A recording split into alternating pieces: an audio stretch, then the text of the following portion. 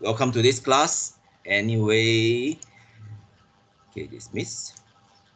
Okay, yeah, it's recording. Okay, so let's go through some of the information that we need to go through about what this module is about. It's scripting for bioinformatics. So you will be using a lot of your computer. So I've already asked you to install your Anaconda. So that should be installed. We'll use that first and bother about this.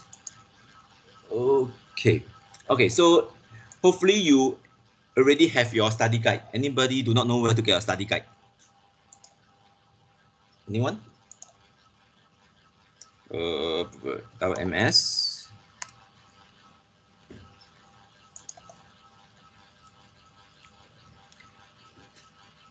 Okay, your study guide is, and the information is all there. So your study guide is under this study guide. Okay, so the study guide.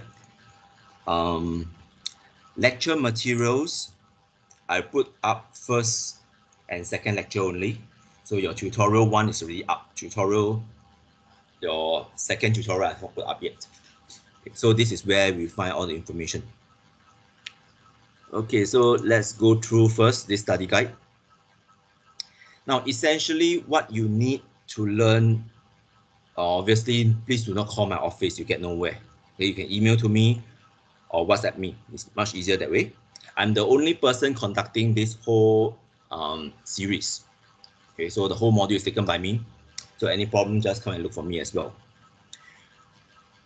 Okay, the purpose of this subject is really to train you on programming concepts. Okay, it takes a long time to learn programming, but at least on a very fundamental basis, you should know some programming concepts. How do you design some codes? How do you write scripts to solve problems? The focus here is on solving problems. Okay, we are not going to test you or ask you to memorize a lot of things, as long as you can solve the problems given to you. Okay, so it's mainly we try to apply it to biological data. So there are 4 main sections to it. We have the introduction, what is programming language, and so on. Fundamentals, how do you use programming language? Okay, and the language you are using is Python. So Python is a programming language that was first started in 1989 or so on. So it's been quite a while already. Okay. How do you write functions? And then lastly, we use this module called BioPython, which should be installed in your Anaconda already. Okay. So later we'll see whether it's everything installed properly. You can try as we go along. Okay. For this module, you realize that there is no distinction between the lecture, practical, and tutorial sessions. In fact, it's all just a blur. Okay, the 3 sessions is just mixed together. With the only problem is next week we lose 2 hours because of our next Friday is Labor Day. Okay, 1st May. Okay, so the teaching plan is essentially here. You have your term break. Okay, so we leave the last 2 weeks. In fact, flex week we still can use. We leave the last 3 weeks for you to do consultation before you start your SIP. Okay. So by next week, I'll release your assignment, and then on week 4, I'll give you your project. Okay, so your assignment is actually due about 1 month's time. Okay, and the problem is there are 2 holidays here. So the 2 Fridays, we can't lose it already. Okay. So far, any problems?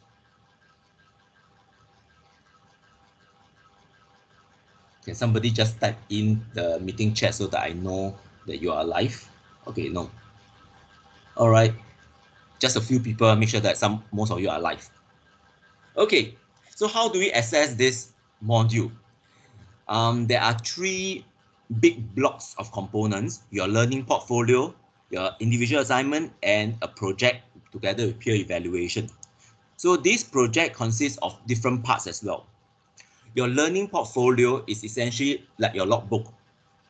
And so you record your learning process, you can record it as a Word document. So these are the questions that helps you. Okay, basically, it's almost like a reflection document. Okay. So you have to do it on more or less a weekly basis. The submission is actually on July, in July. Okay. Okay. So you actually treat it as a physical entity for you to record your information. You can post your codes, you can post anything, it's up to you. Okay. At the end of the day, because it's going to be a, let's say, a Word document, at the end of the day, you can even print out, okay, as the first logbook that you're going to have. And you can keep this logbook continuously as long as you stay in science or whatsoever. Okay. For myself, I have my logbook since my um, graduate days. So it spans a few thousand pages now. So this is very important because it will actually help you consolidate what you have learned. And one of the difficult part with learning programming is trying to figure out what have you actually learned from that. Assignment 2, individual assignment. So this I'll actually give you a piece of Python code. The Python code will not be too long, somewhere between half a page to 1 page. Okay. For you to do things, review and critique. Okay. So why do I want to do this? Very often, you do not have to write everything yourself. Okay. As a bioinformaticist, most of my time, I actually need to, if I want to know what to do, I will go online, use Google and find out what other people have done as well. Read other people's code. This is how you learn. It's just like reading novels to learn English. So you read other people's code and actually see how their codes can be used in your own work. Okay. So the example is this BioPython tutorial. You can go to BioPython tutorial and we'll see how it looks like. Mousey. Okay.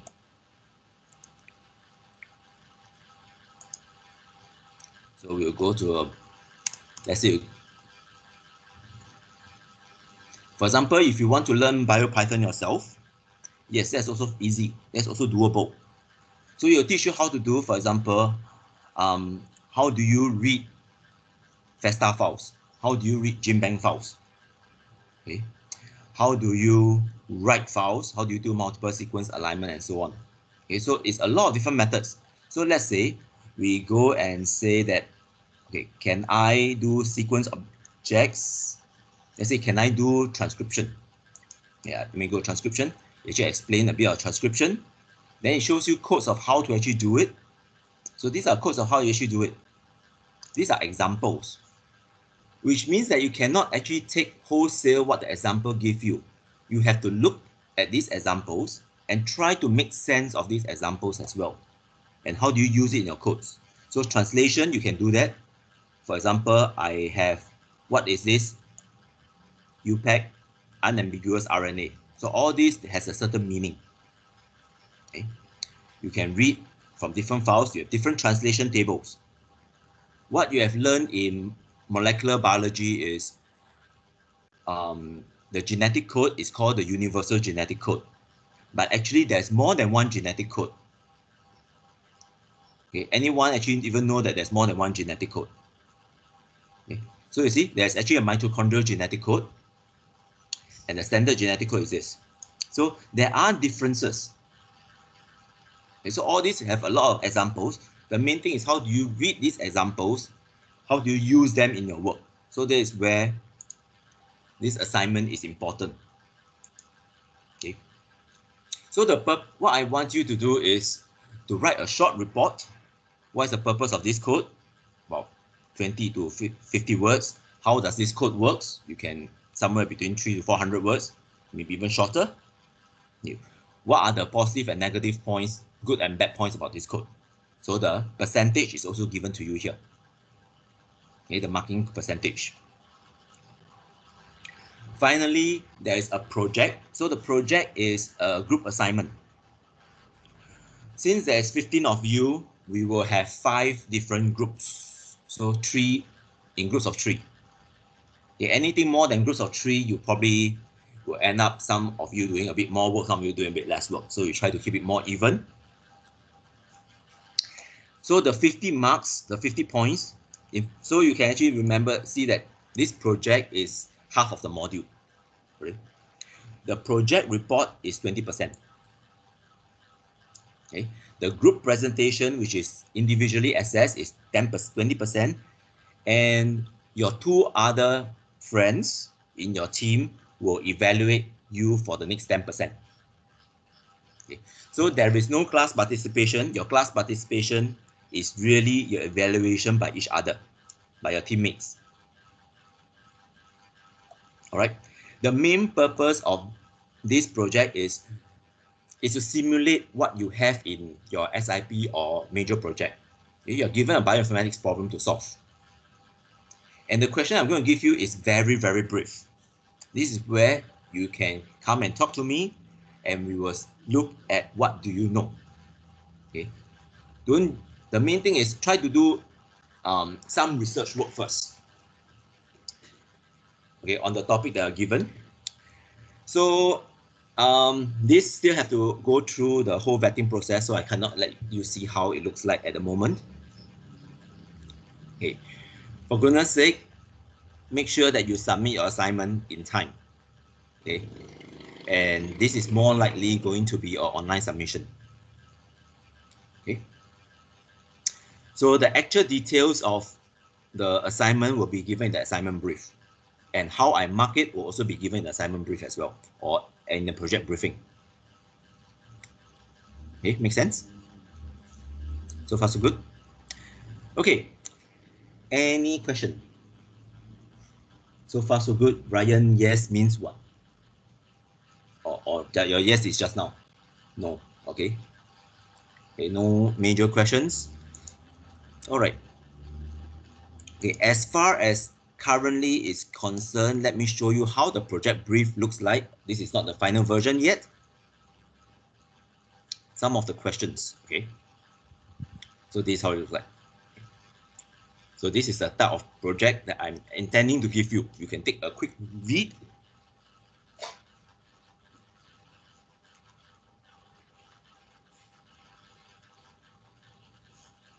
Okay, it's not confirmed yet, so don't take this as the final work.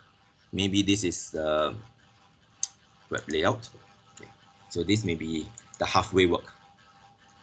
Yeah, so these are my intended purpose of the project. Okay, so this gives you some basic idea of what I'm looking for. I will give you the final outcome later. Okay, so 3 deliverables, what do you have to write, and so on. And then I will give you the marking scheme as well. So you look at the marking scheme, that's about it. Okay? Yes, no, any problem? All good?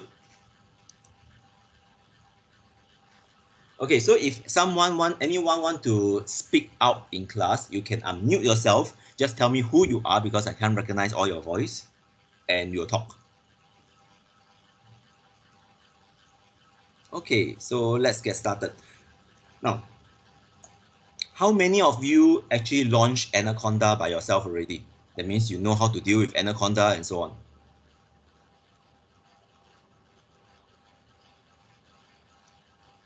Anyone?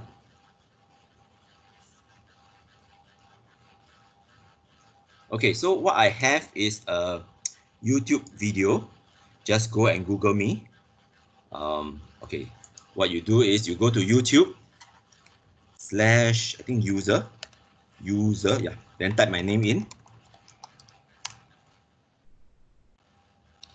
Yep, for the whole of last week, I'm busy recording YouTube videos. Okay, so this is my video. Okay, so what you're supposed to do is go to playlist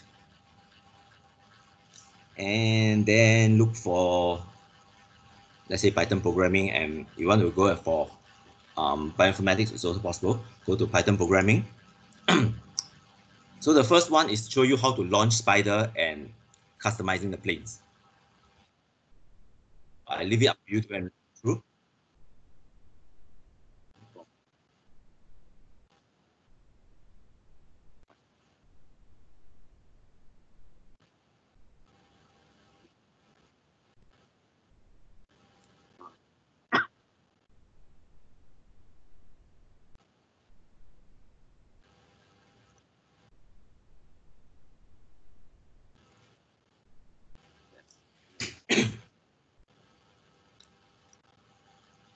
Can you hear the video? Can you hear the YouTube?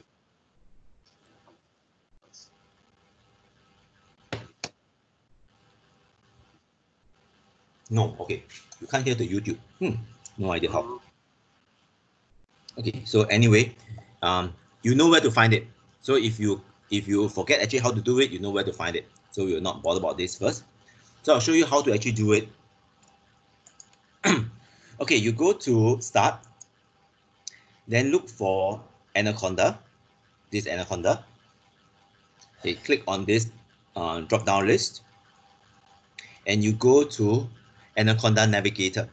Okay, I want you to go to here first instead of directly to Spider, because we want to check something here. So you go to Anaconda Navigator.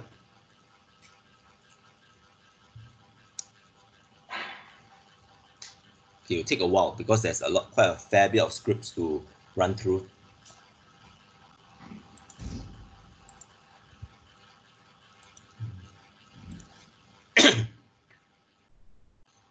Okay, so main thing is go and watch my YouTube videos. You want to subscribe, it's also possible. If there's anything that you'd like me to record, anything that you'd like me to use a video version on YouTube, let me know as well. So you can drop me a message on WhatsApp. No guarantee that I have enough time to record, but I'll try. Okay, so your Anaconda Navigator looks something like this. Okay, are all of you here? So this for you to do it as well.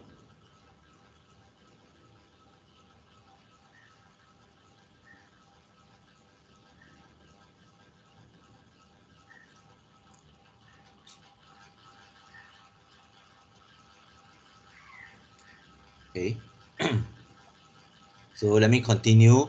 You go to environments. Okay, environments, what you need to find is okay, so let me just go here. You search for the package, is under environments. You search for the package called BioPython. Okay, BioPython should have a tick, so it means that it's installed already. Okay, it shows that it's installed.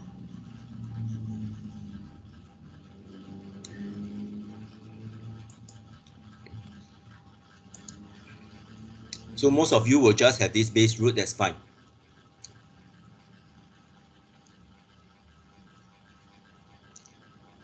Okay, so what you want to do is go to home again. These are the applications that's available for you. Yep. So let's go and launch Spider. Okay. If you don't have launch Spider, you have the one that says install. That means you have not installed Spider. So yeah, just launch it. So you will launch Spider from here.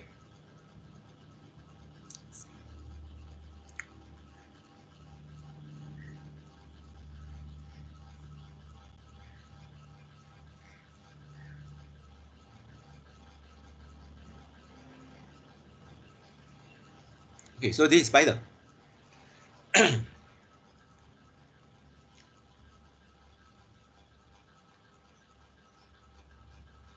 Okay, anyone still not at this point?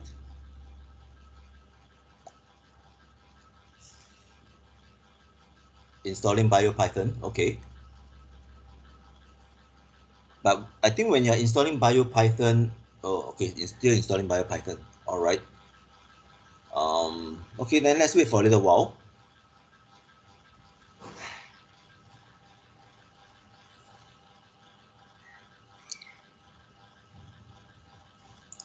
Okay, so while we're at it, this is the introduction is already given to you. This is a 3-credit unit subject. For your third year, for this elective, you have 3 times 3 credit unit. So that's 9. So this is already more or less spoken about.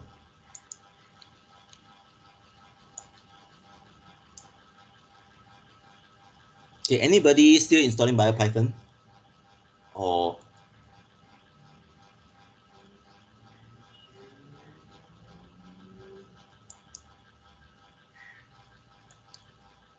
okay, Rebecca, are you okay?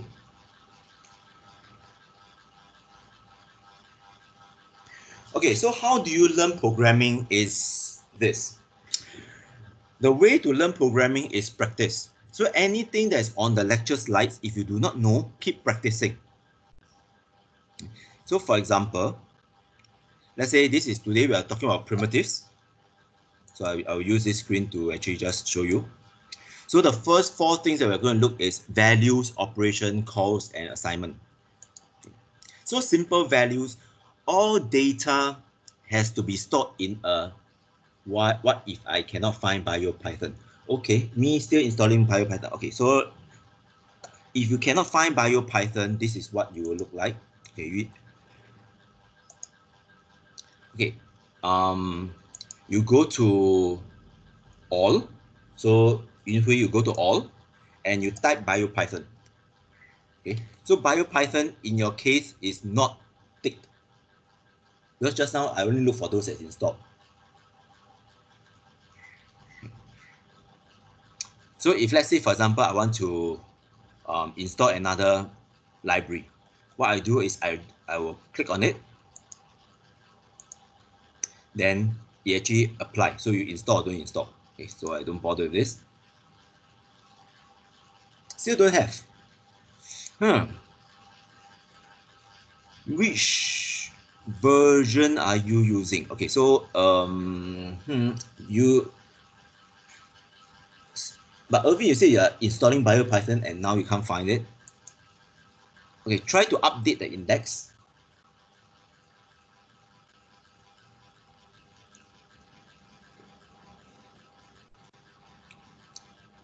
At least for the first few lectures, we don't need BioPython. All right.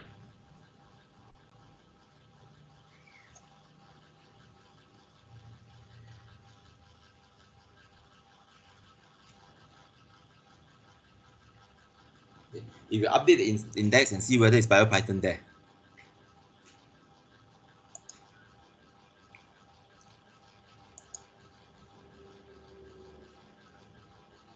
Okay. The main thing what I want you is to launch your Anaconda first. Well, not Anaconda, Spider. This is more important.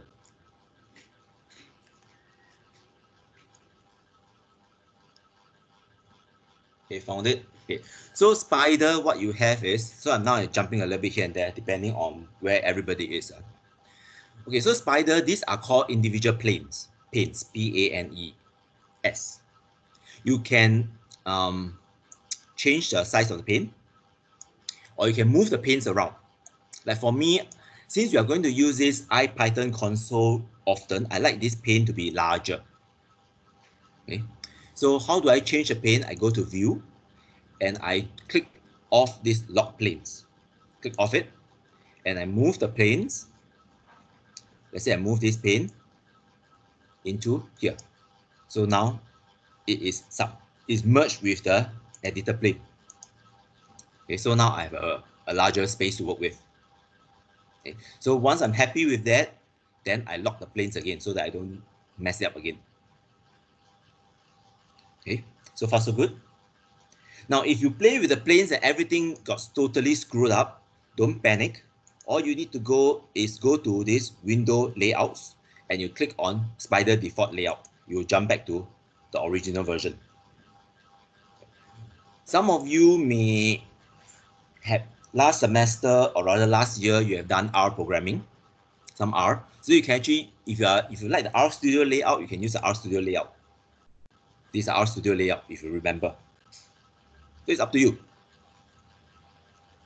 Okay. Just that personally, I kind of prefer my console pane and my editor pane to be merged together. So it's much larger for me. Okay. So it's up to you. This is the main thing. Okay. So for those who are already here, let's type this thing called import capital B bio. Okay. Python is case sensitive, which means that case is important. Space is also very important.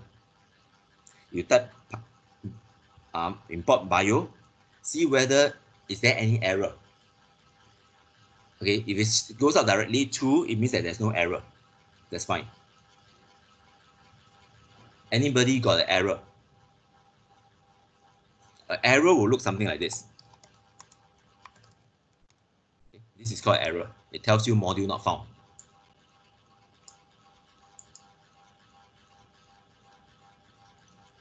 So when you type bio, if you want to go back, just go up and down your cursor.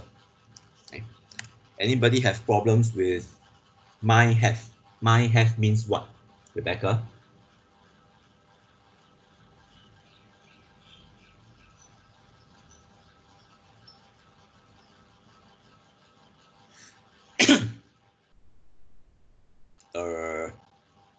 Yeah, yeah.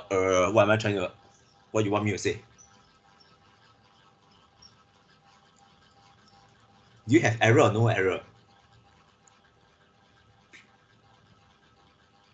Is having exclamation sign on the at the side, you have error. So is the error says Najib, not really error, but yeah, okay, we'll sort that out later.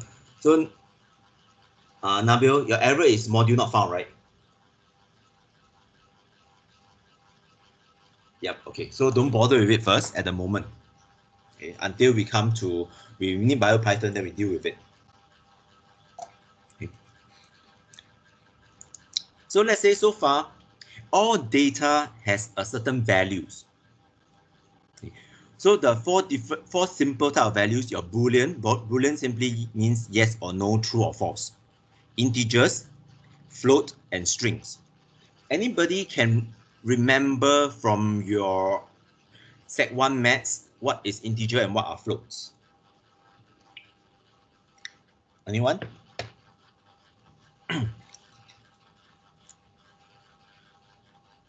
What is an integer?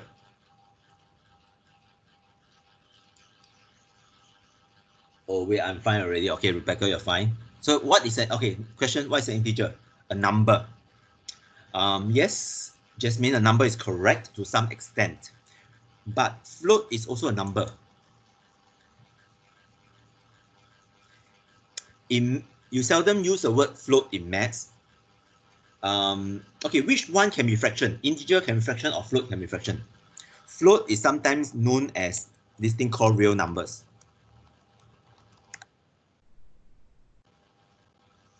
So which one can have a fraction, which one cannot have a fraction?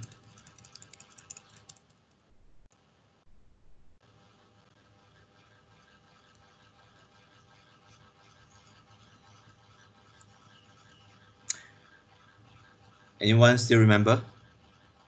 Float can have a fraction, yes. Float can have a fraction, have a decimal point. Integers cannot have decimal points. Integers are basically counting numbers.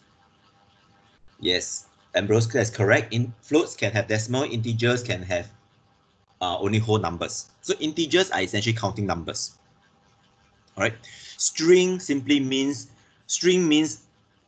words, characters, and so on. It means just words. Okay? It can mean alphabets as well. Python names are case sensitive. Okay. So for example, I say that let's say I type my name.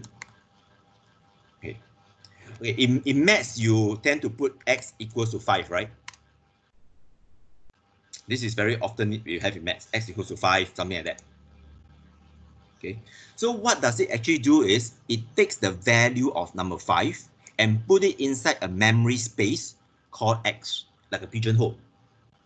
So in why spider is useful, because it actually tells you now x takes the space of an integer. Okay, look at this variable explorer. It takes up the space of an integer. Okay, so for example, I can say my name.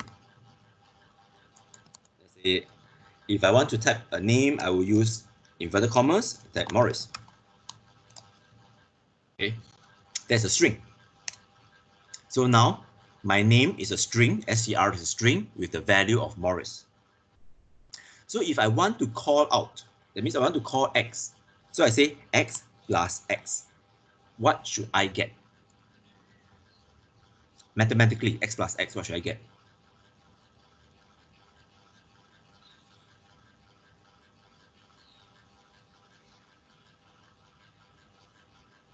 10, correct.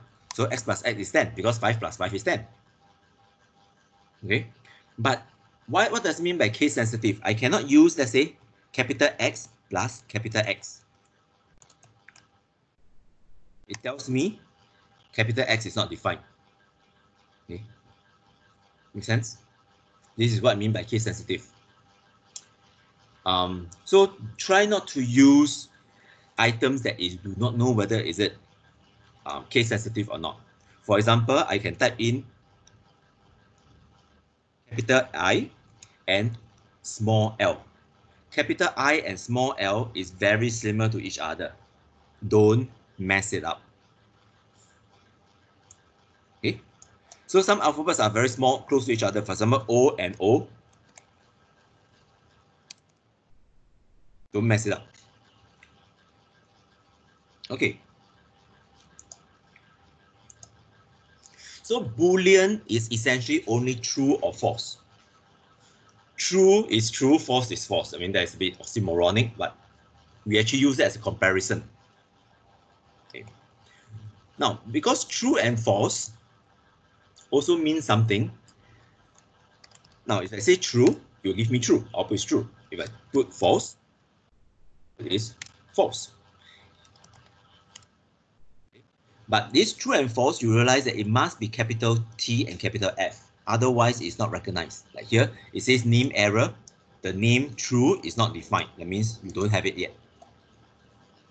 Make sense? Yes, you get an error when you import BioPython for Irvin. That means BioPython is not installed properly. But okay, we'll settle that later.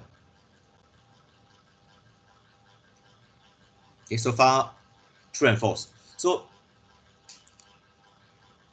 these are very important. We can even, later we'll see how true and false can be used when we compare two numbers. Okay. Okay, integers can be positive, can be negative as well. It can even be 0.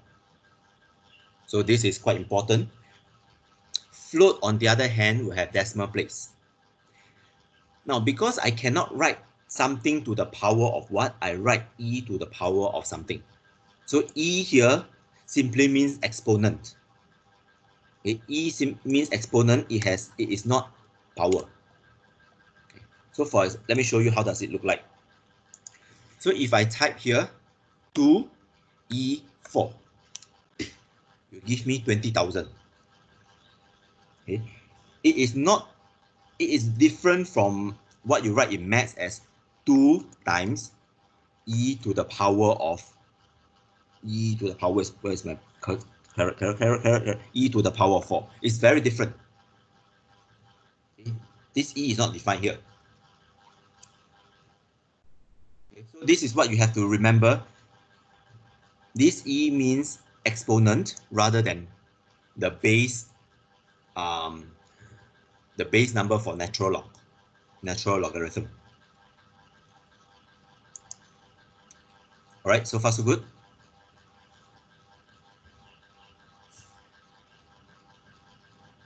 Any problem? Okay.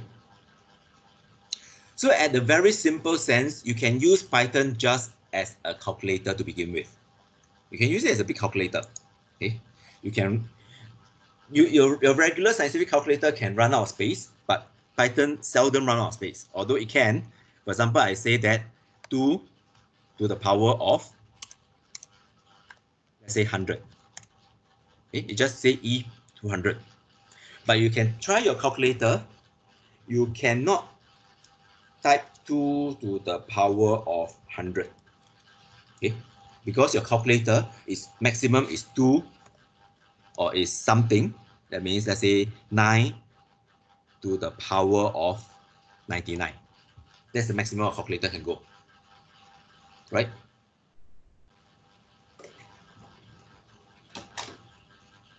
Okay, so I can say that e to the power of 100, I multiply in this case is asterisk, just like in Excel. Okay, and let's say 3 to the power of 50. You give me a large number, that's all. I can even say, okay, another way to type E exponent is I say 2 to the power of 100. So double asterisk means to the power of. Okay. This is actually 2 to the power of something. This is actually the exponent. This is 2 times 10 to the power of 100. So it's different. Okay, so let me write down here. E 100. So if you want to type comments is pound sign. That means Python will ignore everything after that. So this is equivalent to 2 times 10 to the power of 100. Okay. While E 2 to the power of 100, it simply means 2 to the power of what is that, x 2 to the power of 100. So it's a different value. Okay, one is exponential, one is just multiplication.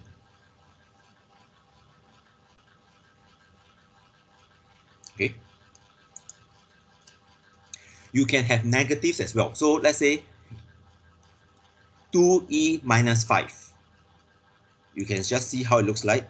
Let's say 2e minus 5. That means that to a small number, 2e minus 3. Okay. So it's actually 2 times 10 to the power of minus 3. This is where you get 0.002. Okay. Because very often we want to work with very large numbers, and it is not feasible to just type out the number of zeros. We just use E to represent.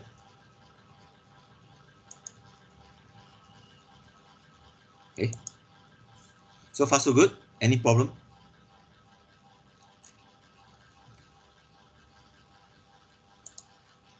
Oops. Okay, so why not you try a few other calculations to see whether does it make sense or not.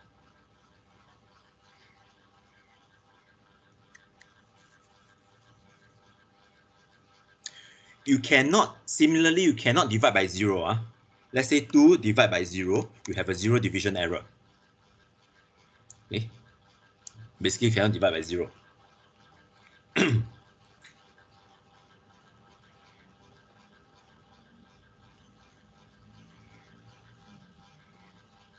All right.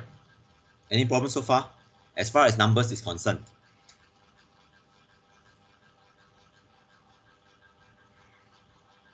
What is syntax error? Syntax error basically means grammar error. Okay. Syntax error was, for example, if let's say I say 2 to the power of 2, it will give me a 0. Okay, so syntax error, let me think. For example, you mistype something. Okay, so let's say, okay, so can you show me what do you type to give you syntax error, Rebecca?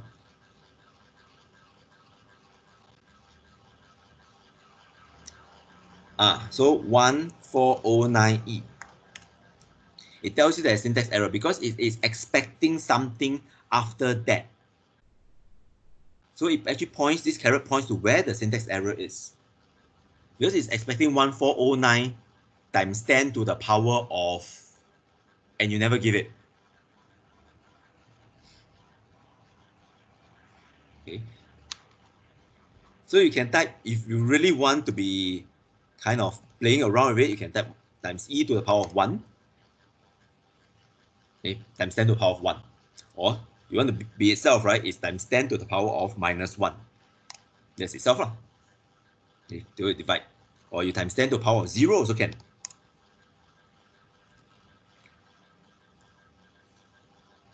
Okay. So syntax error is the over umbrella for a lot of things that cannot catch, even spelling errors.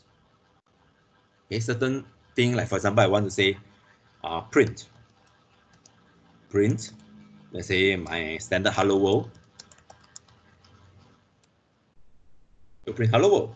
But let's say if I misspell print, which sometimes you can, it gives you a name error. Or when you have things like you open a bracket and you forget to close it, it will give you a continuation, so ask you to do something. And then you give it the wrong thing, then it gives you a syntax error. Okay.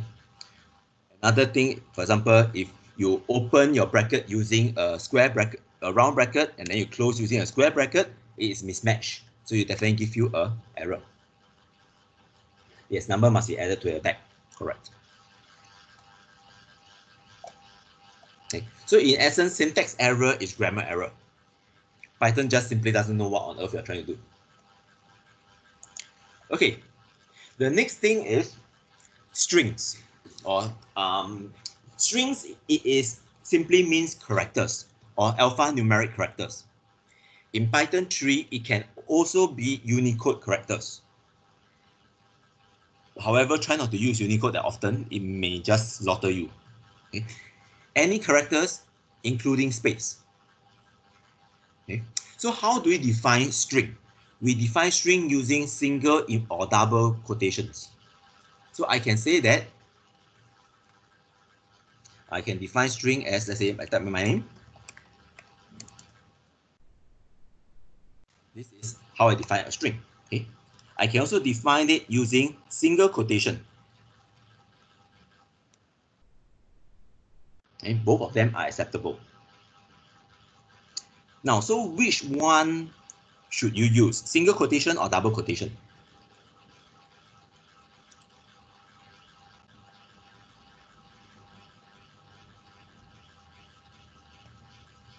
Which one should you use?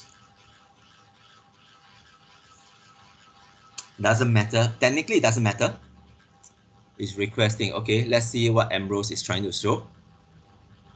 Okay, Ambrose, where are you?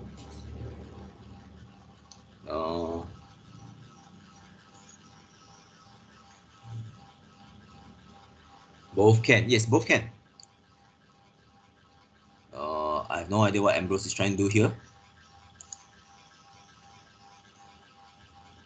Okay. Yes, both is okay.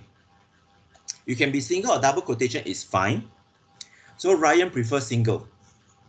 Okay. Frankly, most of the time it's up to you. But stick to one convention. In the past, I like double quotation, then I like single quotation. Now I go back to double quotation for a very simple reason. A lot of my work deals with text processing, word processing. And word processing, you always tend to have single quotation, truncations basically. For example, I type in this. Okay, I don't eat. Let's say, what on earth do I not eat? Coriander. Coriander. Okay. Do you see the error here?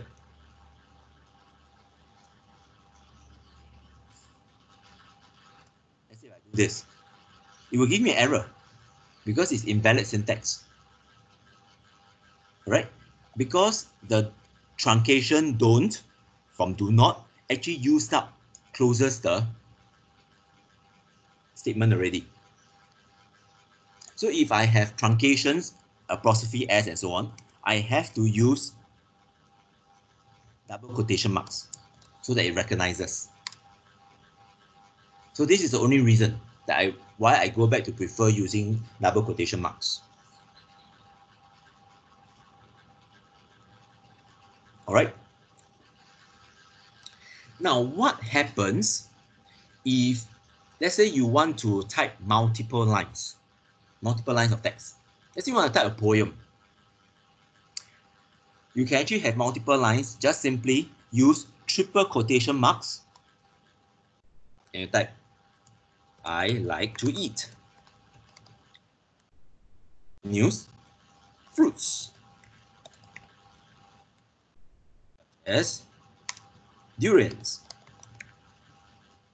kiwi, and bananas. This is called a multi-line string. Then I close it with triple quotation marks again. Now it prints out, instead of printing out triple lines, it actually have this /n. /n, that means a new line character.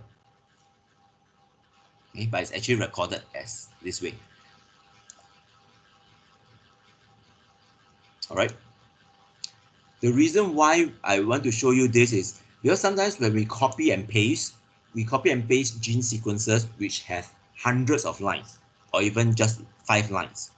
We need multiple lines to store this up information. Okay. All right. So spaces are also known as a character. Okay, spaces are important. They're also known as character. Now, what happens if I do this? Let's say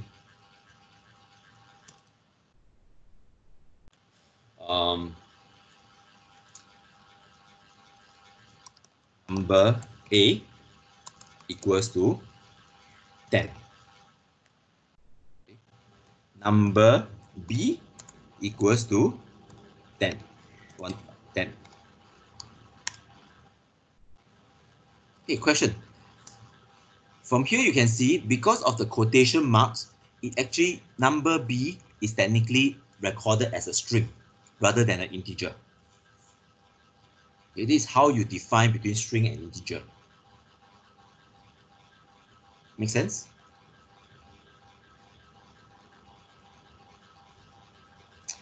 So if I say that number A, I multiply by 10, what do you think my answer will be?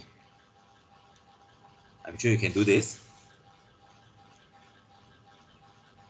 100, correct?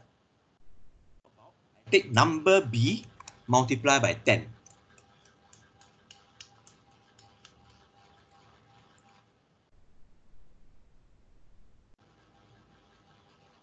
You can. You can. That's the problem. You can. Just look at what happens. It gives you this. It basically multiply this word by 10 times. It's not 100. It just multiply this word by 10 times. So the same thing is, it will look like this. If I type my name,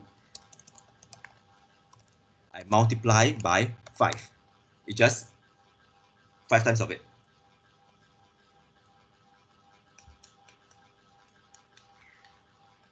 Okay? So don't make such mistakes. You have to know whether it's a string, alphabet, and a string, integer, float, and so on.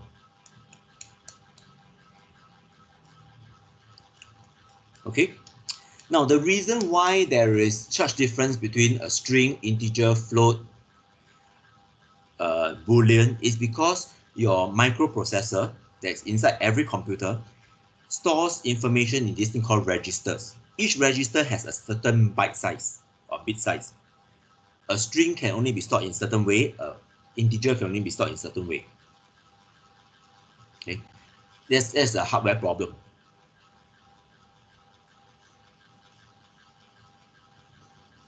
All right.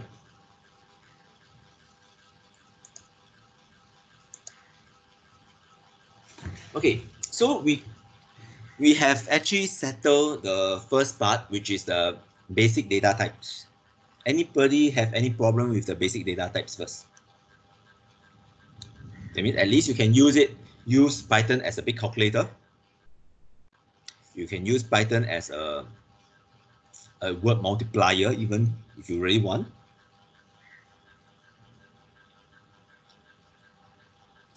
Okay. But how do we compare? So for example, is A equals to B? So we have a few comparators. The 4 major types is a numeric comparator, logical comparator, comparisons operator, and a string operator. So numeric will just be addition, subtraction, multiplication, division, power, floor, division, and modulus.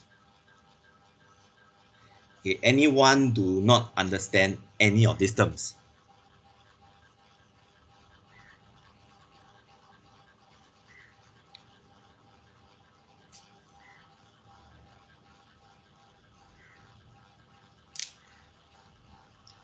Anyone? Especially floor division and modulus or modulo.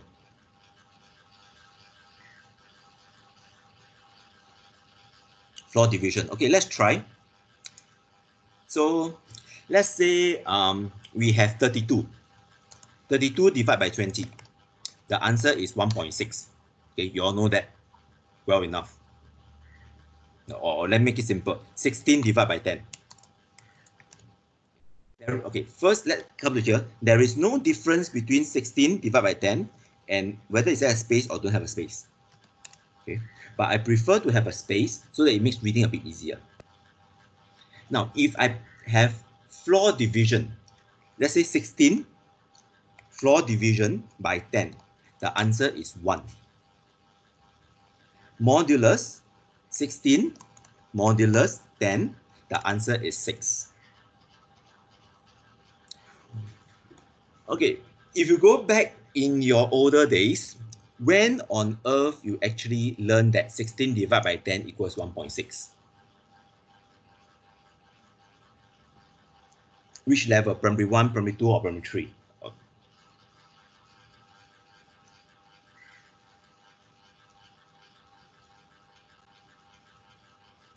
16 divided by 10 gives you 1.6. Is only provided you learn the concept of decimal place. Alright? If you haven't learned the concept of decimal place and you give a primary 1 kid 16 divided by 10, what will the answer be? It will be 1. So 16 floor division gives you the integer part of the game. Gives you the integer part of the game, while the modulo gives you the remainder. Okay. This gives you the remainder. Hopefully you remember what on. Okay, wait, can repeat. Okay. I will just type here. There's a thunder coming. Okay. So 16 divided by 10 gives the whole number version, whole number part of the division. 16 module, oops, what on earth did I do? Yeah.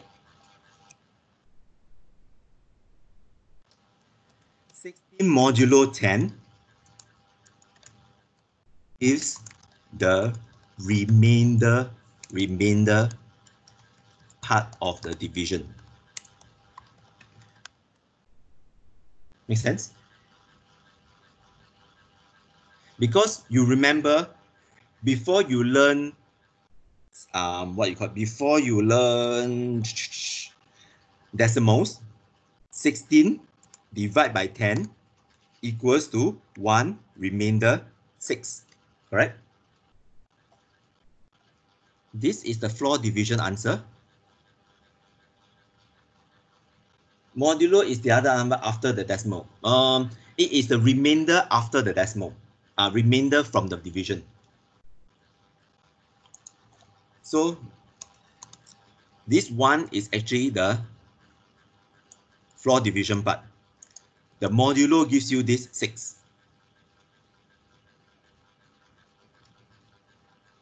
Yes, to some extent, it's a number that's remaining behind after division.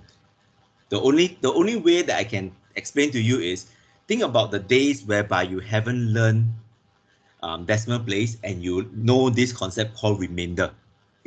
That is what it means.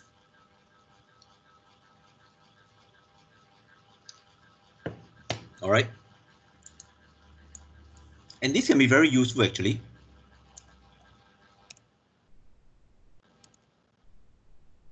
Okay, so these are basic math operation. Of course, you can also use brackets. Brackets are also important. Okay. So for example, I say that 100 divide by 2 divide by 5. Okay, what do I expect to get?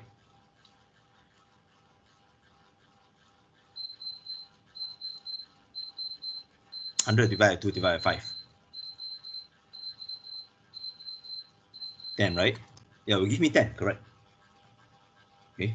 But sometimes in order to make our life a bit easier, I will prefer you to use brackets, even though it is a little bit unnecessary. Okay. Because having brackets makes your life a bit easier to read. What they do.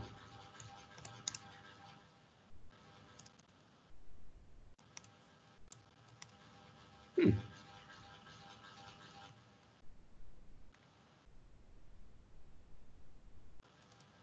Okay. Having brackets makes your life a bit easier to read. So 100 divided by 2, then divide by 5. It makes your life a bit easier to read. Obviously, if you want to do the reverse, for example, you want to do this because the order of operation is slightly reversed, then obviously you need brackets. Okay, 2 divided by 5 is 0.25. So 100 divided by 0.25 is 250. Okay, so it helps you. I always encourage you to use brackets because otherwise it's going to be messy. Okay, so why not you go and do this? Make sure you can try each one. Okay, in your lecture notes, these three carrots, right? Treat it as though it is the same as this word here. Okay. Now you see these three carrots because in the previous type of lecture, we actually use this. For example, here I type Python. Uh, Python is not here. Okay, don't worry. Let me just go through another one. My Anaconda and Python prompt. Okay. So see this where the three caret sign is. This actually where the cursor starts. So why not you try this and make sure you can get the correct answer.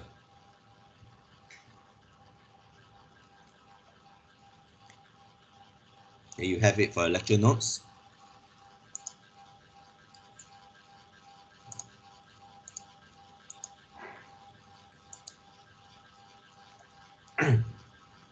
You just take so now it's about 2:05. Just take about 5-10 minutes to try. You can go to the toilet if you want to.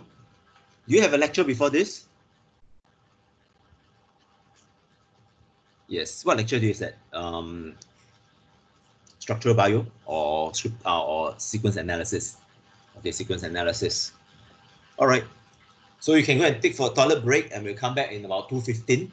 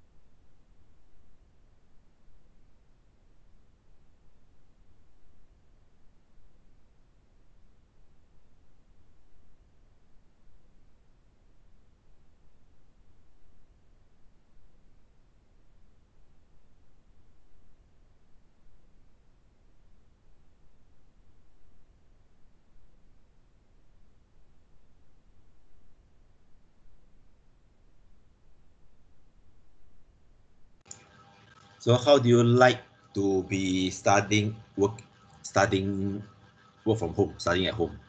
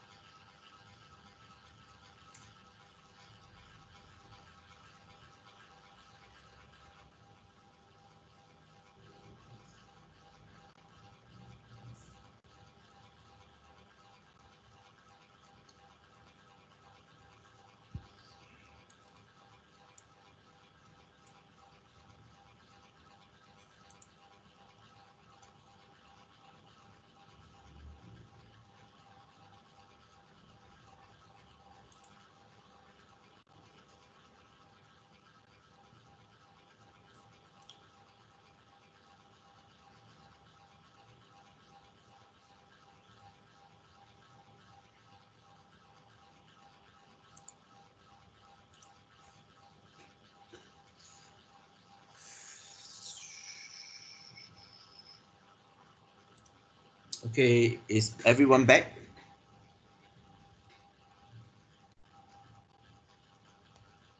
Is everyone back?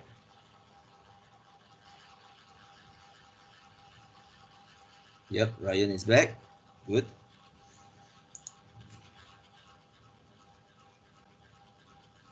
Okay.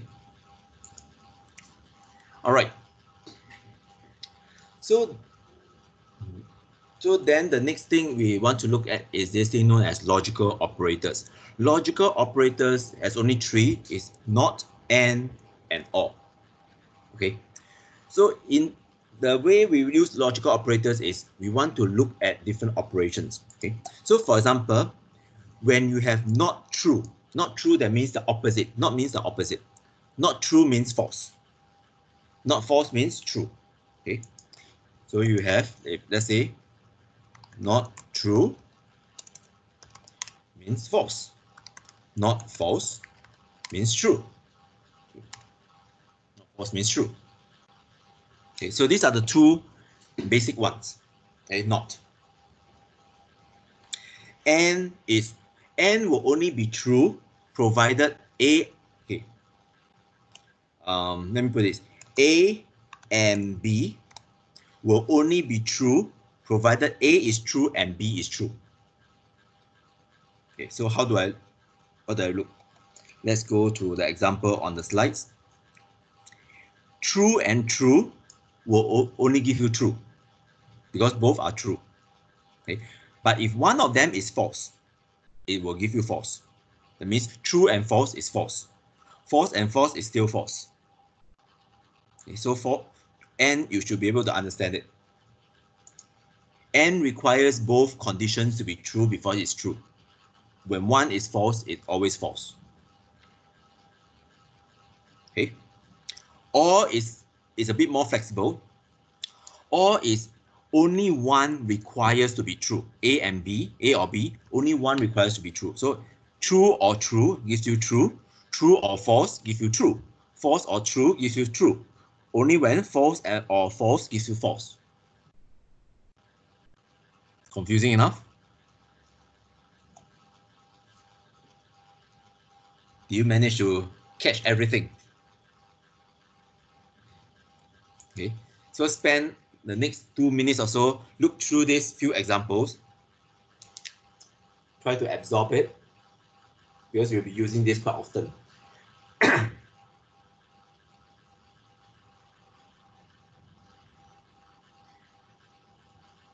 Okay, if you have friends who are doing engineering or you have friends who are doing computing, this is what is known as a truth table. Okay, this is actually a truth table.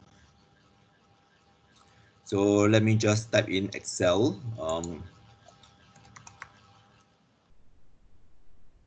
I'll show you how it looks like.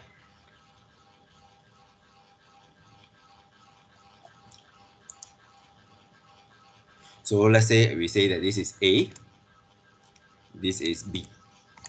Okay, and then this is column C is A and B. Okay, so we say that this is 1 1 1 0 0 1 0 0.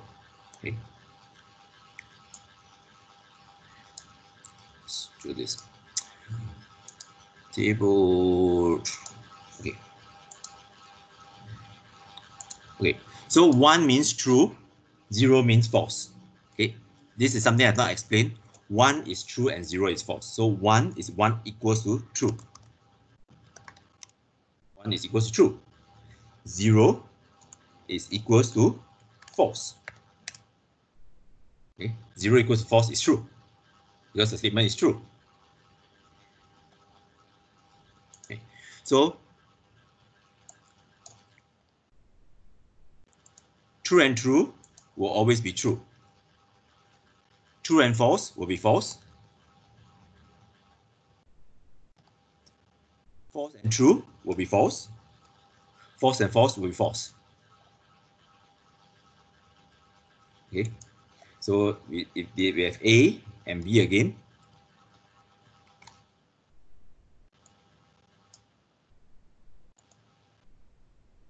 we say A or B. In this case,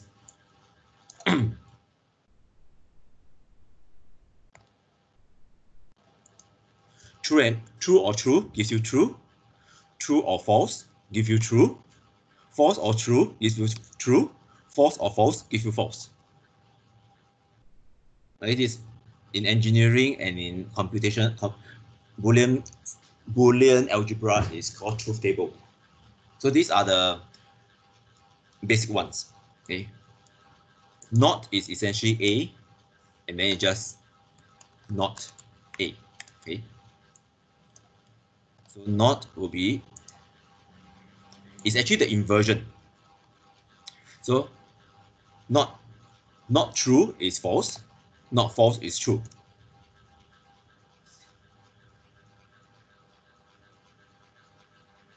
All right. Manage to capture this concept.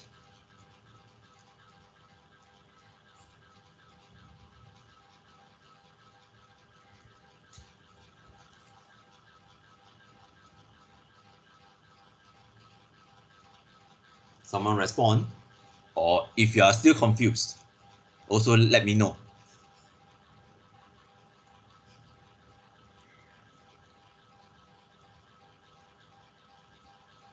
Okay, Ambrose. There, I'm barely hanging. Well, it depends on what you're hanging from.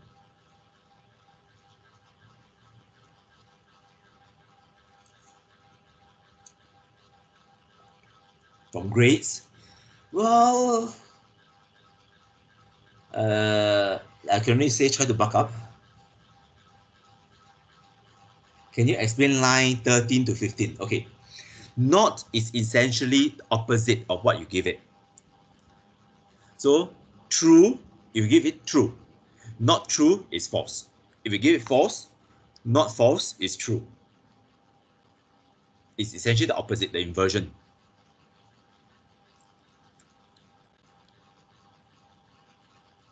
When do you use not?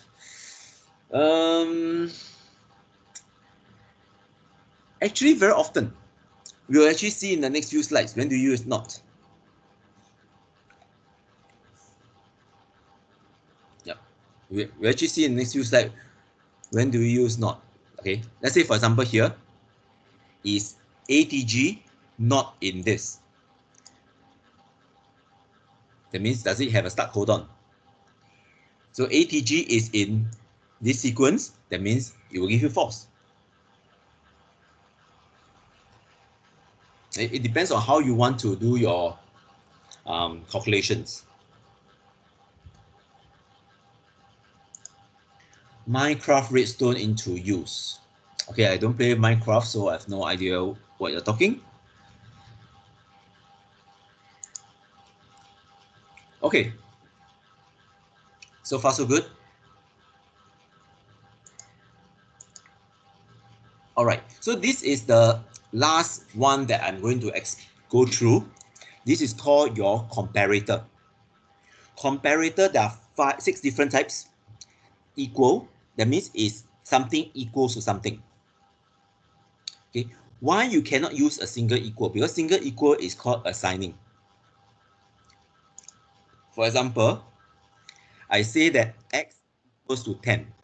I am actually assigning 10 into x. Okay. But I want to check, is x equals to 15? Obviously, because x is 10, x is not equals to 15, right? I will check x. Is x equals to 15? This will give me a true or false answer. So x being 10 is not equals to 15. So it will give me false. Okay. So this is the part whereby don't mess it up. You can mess it up. One is assigning, one is comparing. Double equals is comparing. So very often you see me write in even my WhatsApp message, I use double equal, it's comparing. Okay, once this is the kind of thing that you have to build your brain around it. Okay, not equals. when you write not equals, let's say in what you call this, in maths, right? You write something like this: A not equals to B. How you write this not equals in computer? There's no such sign. So you have to write A not equals to B. So far so good. Okay.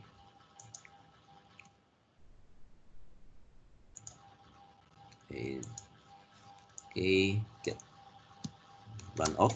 Okay, so I can say is X not equals to 12. Because X is 10, is it not equals to 12? It will be true, right? X is not equals to 12. So this is a true statement. But if I say X is not equals to 10, it's a false statement because X actually is equals to 10. All right?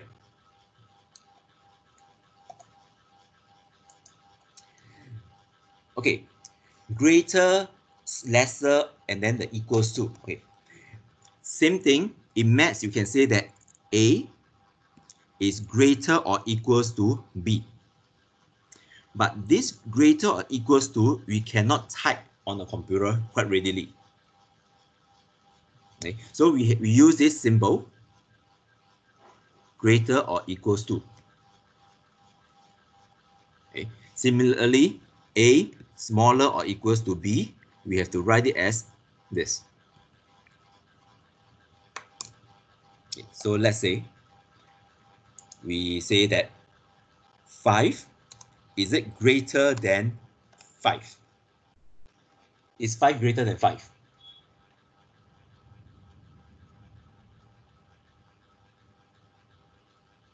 Yes, no? True or false? False. Correct. It's false. Yep. But is 5 greater or equals to 5? It will be true, right? Okay. 5 is greater or equals to 5.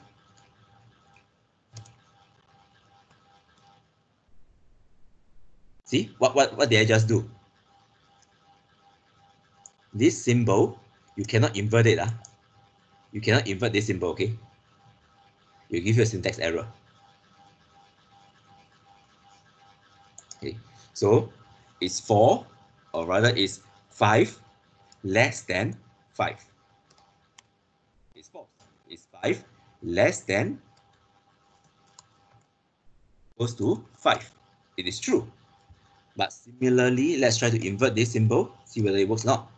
It will give you an error as well. So this symbol is, you treat this whole thing as though it is one symbol. You cannot pull them apart.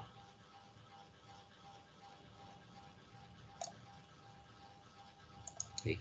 So this, you treat it as though it is one symbol by itself. You cannot swap it. If you do this, it will give you a wrong answer. If you do this, it will give you a wrong answer. It is a syntax error. So far, so good?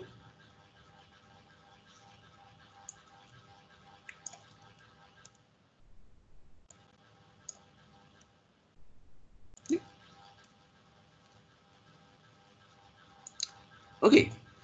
So why not you try this for yourself?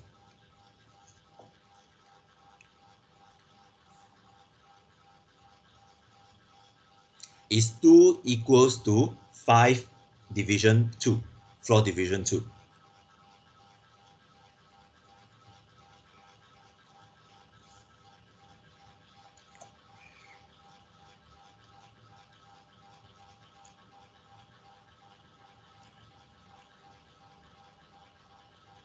Okay, see whether can you get all these answers.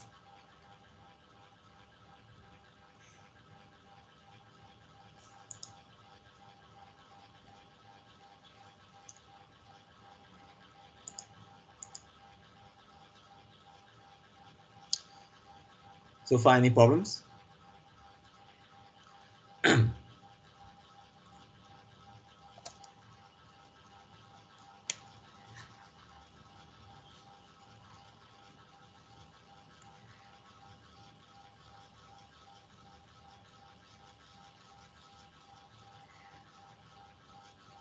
Okay, can you understand up to this part first? Comparator, that means you are at slide 14.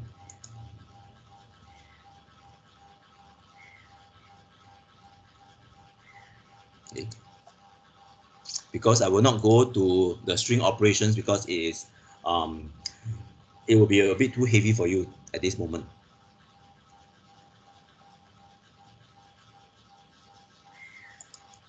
All right. Any issues so far? Any questions to ask?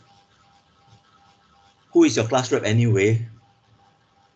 So just like sequence analysis is by Dr. Chan. Has she assigned a class rep?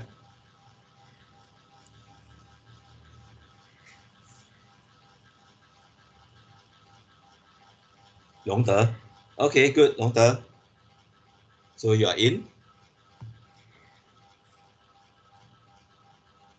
Bo, no. So you have a final objection. I don't know.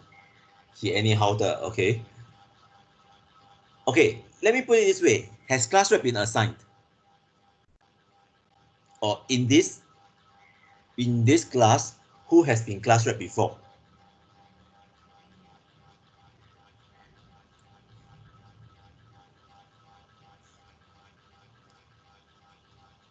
As you know that your care person for the everyone is different now.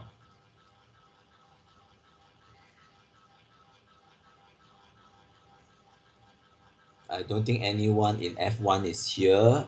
Anyone in F1 here? Okay. Yeah. Okay. Anyway, I will ask. So who will decide who is the class rep, or somehow we have to decide, but we'll see. So at least for this session, we don't really have to for the moment. Okay. What can be useful for all of you is, oh, Johnson is treasurer. Good. Okay. Um. Anyway, we will sort out. You can start to form your own groups if you want, groups of 3. Okay. Um, the only person that is not from biotech is actually Jasmine. So Jasmine is from pharmaceutical science. I'm sure you know already. Don't make her left out. Is Joanne still overseas?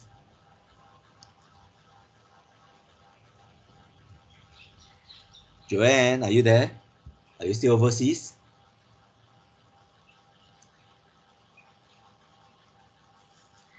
Okay, you're still overseas. Um, technically, you can complete this whole semester overseas. Mm, although I have no idea about how SIP is going to work, but we'll sort that out later, one step at a time. Mm, okay, you still can work on the project and everything overseas. That's not a massive problem. Okay, you can still text each other. All this stuff is not a massive problem. Okay, I've done research work with people overseas just by using pure email and decades ago called MSN Messenger. So that is doable.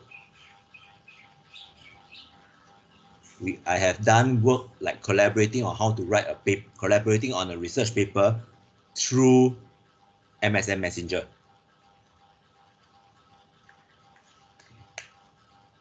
Or last time you could even call ICQ, if you still remember that such thing. So it's not a problem. Okay, any problems so far?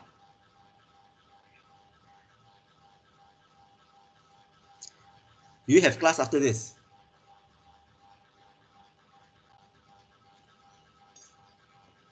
Yes, what class do you have?